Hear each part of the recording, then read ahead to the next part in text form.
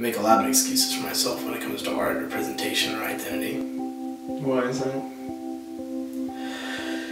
Oh, because things are complicated. I want this to be documentation of what I was responsible for giving.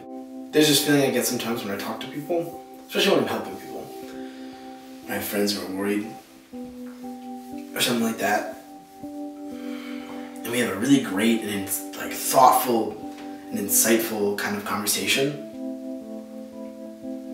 and you kind of are responsible for that insight. You're responsible for the mood that they're in. You contributed to the way things are going for them, and it's awesome.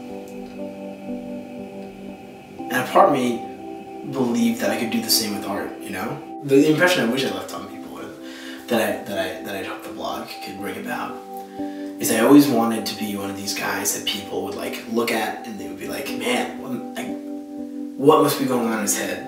You know, to have made all these things that we were intrigued by.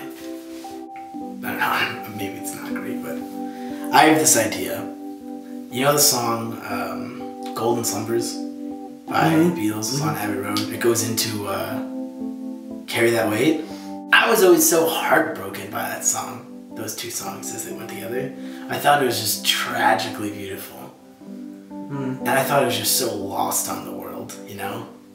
The just excellent, harrowing tragedy.